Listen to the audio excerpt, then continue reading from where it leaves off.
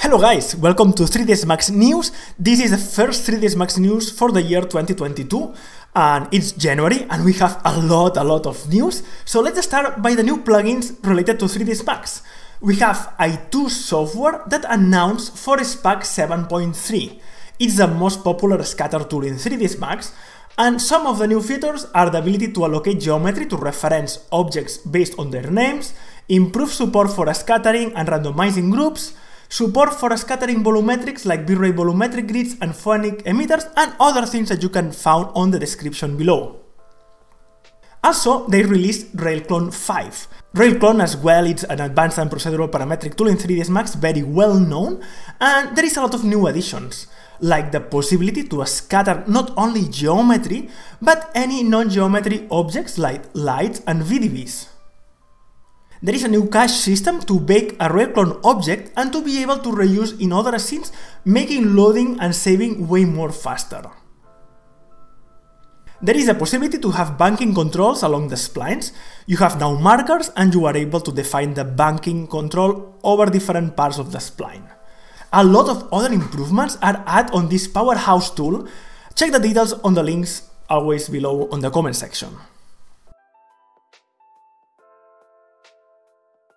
ARCHVIZ 2.5 has been released, adding new features for simulating fire and smoke in 3ds Max. The simulation tool supports CUDA GPU acceleration and also has new and simplified node-based UI. Chaos Group announced a simplification on license for Phoenix. Until now, you need a different version if you wanted to use Phoenix for 3ds Max or for Maya, but now, with only one unique license, you will be able to use Phoenix on both softwares. As well, Chaos Group announced a collaboration with Winter and Company to add 1,300 new luxury materials for packaging to Chaos scans. These are high-quality materials that are all scanned to recreate the roughness, albedo, and normal maps.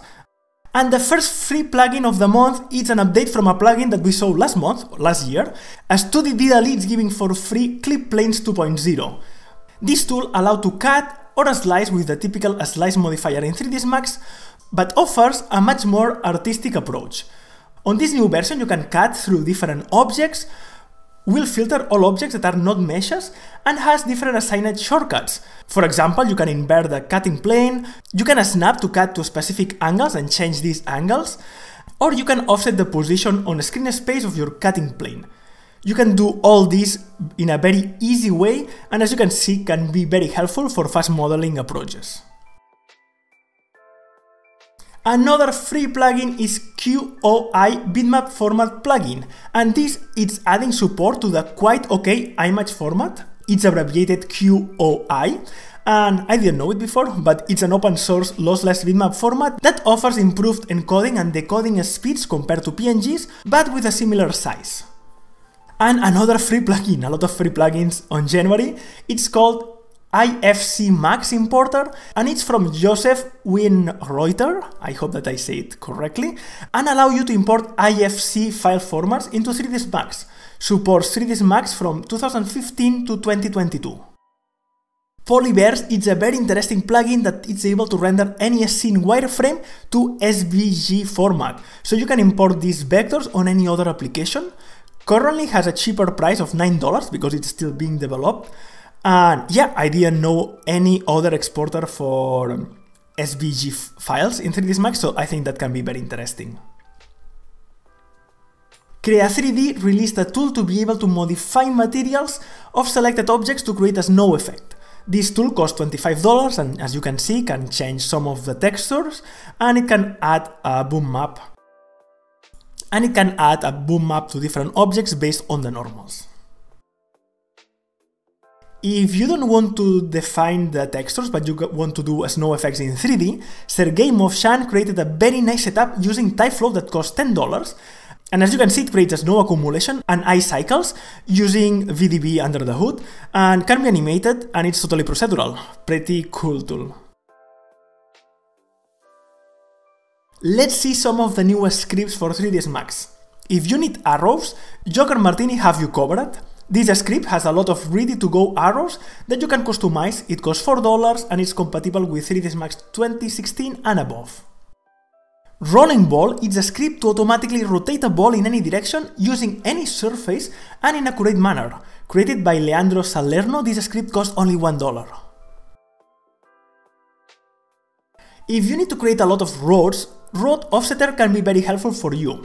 This script is free and basically it's creating offset for splines. You can define number of lanes, lane width, if you want yellow lines on the extremes, and other things. From Bosch Tech CADA we have Mesh Muscle script. It's a very interesting for animators and it's a mesh-based solution and can work with modifiers. This is a free script and it's similar to the CAD modifier, but this one is an object modifier, so really useful I think. If you want to learn 3ds Max, remember ArtStation Learning, it's now free. Check on the links below, I will have a link that goes directly to the 3ds Max section, and you will see that we have a lot of free quality 3ds Max tutorials covering all types of work, from modeling, rigging, texturing or animation. Check it out because there is a lot of interesting things. We have as well 3dsmaxtutorial.com that if you didn't saw it before, check it out because Changso Eun is updating it, and this site focuses only on gathering quality 3ds Max related tutorials, and you can filter them by categories so you can see a lot of cool tutorials using 3ds Max for whatever section that you are looking to study. Also, from Changso Eun, he created 2 tutorials focused on the new tools in Max 2022.3 that allows environment variable controls and token supports in different ini files in 3ds Max, allowing to define, for example, what plugins to open and more. Sure, it's a way more technical tutorial, but if you need to run 3ds Max on a bigger pipeline, this can be extremely helpful, and I didn't saw this covered anywhere else, so really interesting. And let's start with our preferred category, that is Max is only for ARCHVIZ, where we see things that are not done. Where we saw different things in 3ds Max that are not ARCHVIZ projects. Let's start by Howie Day, that created this amazing animation entirely done in 3ds Max. The base animation is done by the artist Colin Turner, and Travis Baldry has created the voice acting. Rendered in 3ds Max 2022.3, it's using V-Ray Next 5.2 GPU, and it takes around 5 minutes per frame using an RTX 3090. ILM did another amazing making of their work on the series Loki. ILM, as you know, uses 3ds Max for all scene environments, and on this particular making of you can see a lot of great scene environments, and all this has been done in 3ds Max. You already know that ILM means the same as great quality.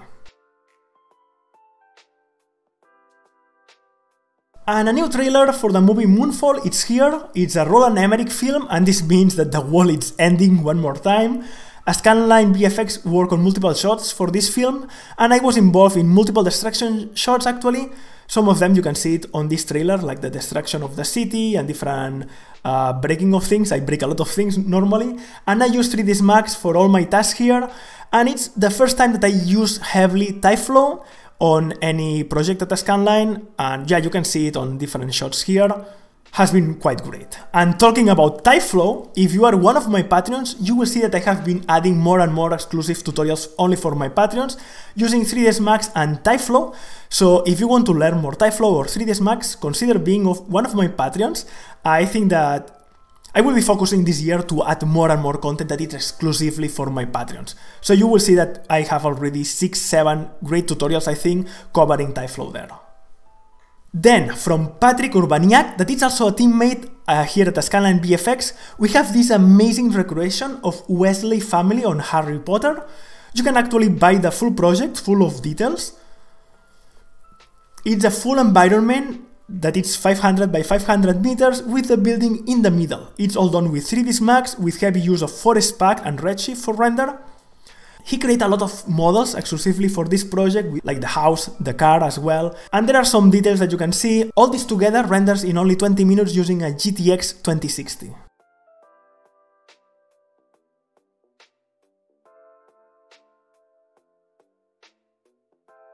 Anastasia Osishina is a 3D environment artist that created this surreal world called Life on Water. It's done using as reference his own concept art. All assets are modeled in 3ds Max with ZBrush and Substance 3D Designer. It's using Unreal Engine 4 using RTX for the final render. Luke Penry created this very funny animation using 3ds Max and Tyflow. It has very fun sound effects. Please check it out with the sounds. I will have the links below so you can check it out. He recorded himself for the sounds. And yeah, it showcased that one very simple idea can look so good and so funny. And something that we don't usually see. Andre Holmeister released 5,000 generative art monkers NFTs. I don't know if you are on the NFT craziness, but yeah, 5,000 of random generated, all of them created with 3ds Max and ZBrush. The texture is painted in Procreate in 3D, and all the look depth was made in 3ds Max, and the generator was done with MaxScript to be able to run all these 5,000 variations of the NFTs, and all is rendered using Arnold Renderer. We are seeing more and more people getting used to Arnold. I think it's great. And we will finish this section with another great game done by Shirsat Bahrami. He already created another video game that works inside 3ds Max. This time he recreates the Flappy Bird. Now it's called Flappy Teapot because there is a teapot, obviously. It's 3ds Max. And all is done using MaxScript. So you can play directly in 3ds Max while you are waiting for a render to be finished. You can challenge yourself, check the point score that you have, and submit the point score. Super funny to see these projects in 3ds Max. And that's all for this month, guys. What a January. Normally January is quite a slow month, but we cover a lot of things, a lot of news regarding 3ds Max, and I hope that we will see a lot of new things on 2022. So please remember to subscribe to this channel if you are not yet subscribed, share it with your friends, give it a like, give a comment. I love comments. And thank you a lot to all my Patreons, helps me a lot to do these videos. As well, if you are one of my Patreons, as said, you will get exclusive content in form of tutorials and scene files that I hope that you like a lot, and you can ask me whatever you want that I cover. Thank you a lot, guys, see you soon, bye!